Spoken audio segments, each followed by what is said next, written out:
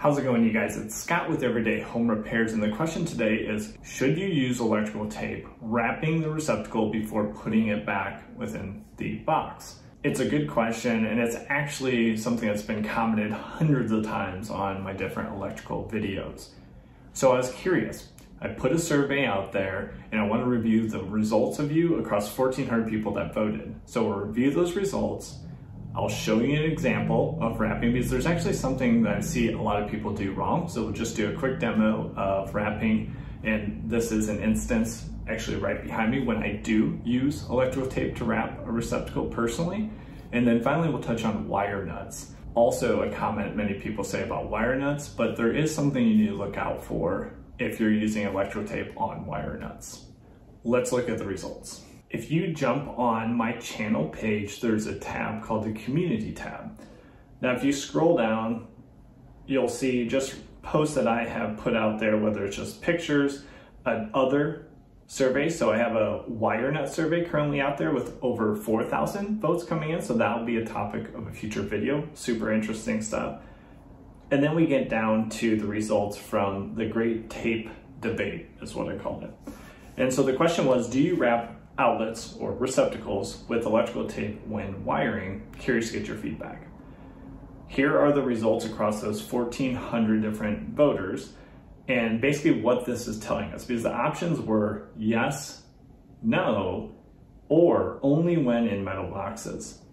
So 33 or 1/3 of the voters say yes. I use electrical tape for all or at least most receptacles I install.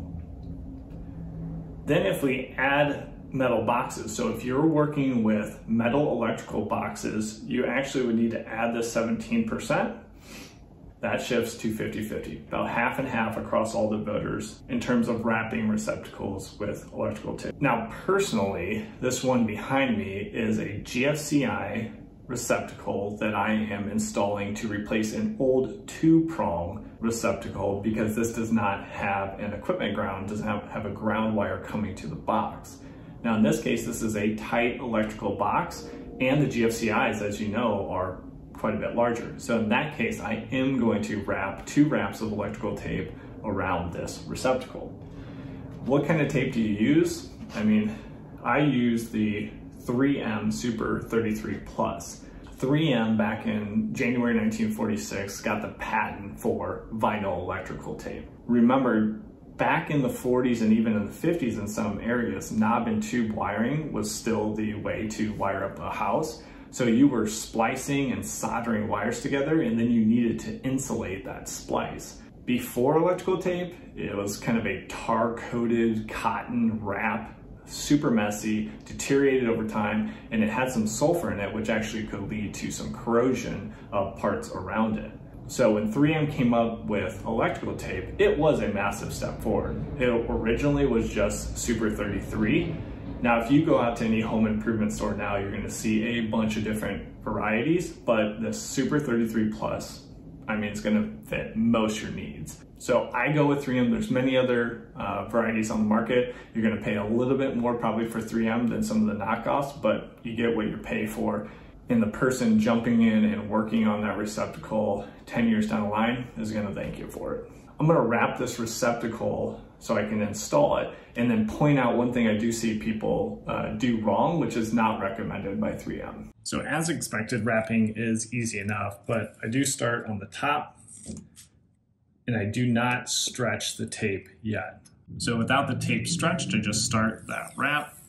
You kind of have to go around your mounting screws. So I do stretch the tape, which is recommended while installing electrical tape.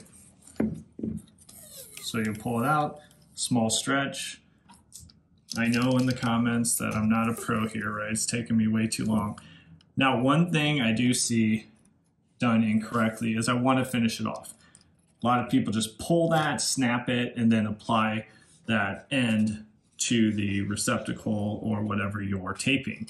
But that is actually not recommended. So I just use my micro side cutters here, and I'll cut that off, because your end you do not actually want to apply any tension to. You don't want to stretch it. So you just want to lay it back down on the layers below it, And then that's going to make for a better, more secure end here where it's not stretched out and it might start to peel off over time. So easy as that. And then this is an actual instance where I will install that just because you can see how tight this GFCI is to a metal box. So I do like to cover that up. So I would be on the 50% of people that use it within the metal electrical boxes. So lastly, we'll talk about wire nuts and using electrical tape at the bottom of the wire nut. Why I do not do this, and I do not recommend doing this, is because the electrical tape is meant to be just an insulator. It is not meant to hold the wires together. Now, you don't have to be doing any electrical work very long before you know a common failure is an improperly installed wire nut where one or more of the wires is not securely fastened and it's causing an issue. Could cause heat and arcing over time. Now, this can give you a false sense of security. You can do your pull test and everything seems like it's secure, but that is actually not the wire nut that is securing it, which is what you want to happen. The electrical tape is actually securing those wires together. In this instance, everything seemed to be secure, but as soon as you take off the electrical tape, then you can see basically one of those wires is just sitting in there. This is not uncommon. In the use of electrical tape on wire nuts, again, it's just supposed to be an insulator. It's not supposed to securely hold those in, so I just think it can cause more issues if you're using it on wire nuts. So that's it.